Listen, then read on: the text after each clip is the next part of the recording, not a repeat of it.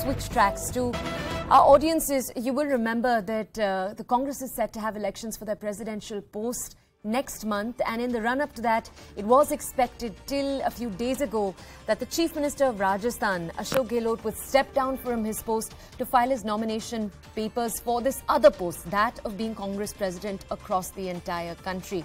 Now, you'll remember that last night's events actually threw water on that. Now we know that it's possible that he won't be stepping down, and the breaking news coming in regarding that is that Ajay Maken and Mallikarjun Kharge, the two senior Congress leaders who had been sent to coordinate efforts in the Rajasthan Congress and were going to, after all of yesterday's drama, meet with the Congress MLAs in Rajasthan and ask them what it is that they wanted. We now know that's not going to be taking place possibly. They're going to be coming back and they're coming to Delhi. They'll be submitting their report to the top leadership. I believe the MLAs in Rajasthan are not actually ready to meet the observers. They've said that clearly. They've also given 3 conditions. Let's go over to our colleague, senior editor Pallavi Ghosh, to bring us more details. Pallavi, I'm learning of conditions that the MLAs have given. Could you shed a light on what these conditions might be? So a couple of things over here, Toya. First of all, complete breakdown of any kind of a solution certainly seems to be taking place. There's an impasse now between both the sides.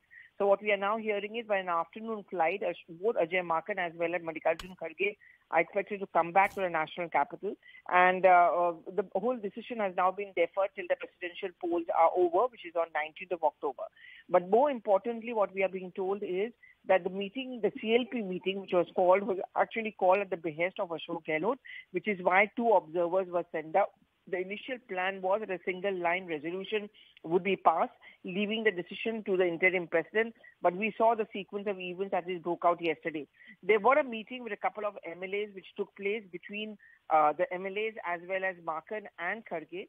And there were 3 points which came out of those meetings. Is that, first of all, the MLAs were very reluctant to have any one-on-one meeting with the observers. That's one. Second, some MLAs were outrightly making the point that Sachin Pilot or anyone from his camp should not be made the chief minister because they are unreliable.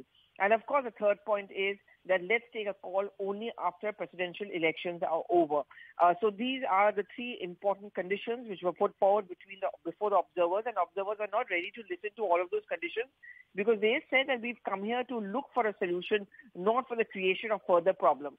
Now, I think the situation certainly becomes very, very precarious for the central leadership, and that's the reason why we are going to see a certain amount of stalemate, at least till the presidential polls are over.